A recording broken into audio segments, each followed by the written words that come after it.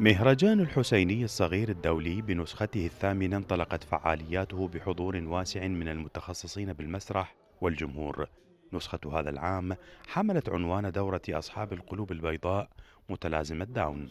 هنالك ملتقيات مهمة تقام على هامش المهرجان تحتضن مجموعة من مدراء مهرجانات الطفل في المنطقة العربية، بالإضافة إلى ملتقى خاص برؤساء المنظمات الفروع العربية لمنظمة اليونما العالمية. كما شهد المهرجان مشاركات واسعة من دول عربية وأجنبية.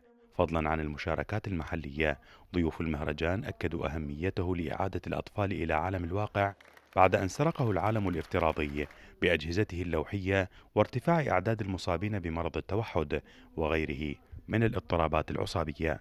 كنت أنا وأحد الأصدقاء من أحد الدول العربية وكنا عم نشيد بأهمية اللي عم بصير هون بهيدا المهرجان، قديه مهم الأجيال الصغيرة اللي من 7 دورات لقبل اليوم صارت ناس متفاعلة مع المسرح ومتفاعلة مع الفنون، وقديه عم يترك هيدا الموضوع أثر على شخصيتهم بحياتهم مستقبلا. رسائل تربوية مهمة جدا عن الحالات اللي ممكن يتعرض لها الطفل، سواء كان حالات التنمر أو التوحد أو أي حالات تصاحب بقاء الطفل في البيت أو بقائه لوحده. طبعا اختلاطه في هذه المهرجانات ومشاركته تساهم في تسهيل العملية العلاجية اللي ممكن يلجأ لها الأب والأم في حل أي مشكلة صحية أو تربوية.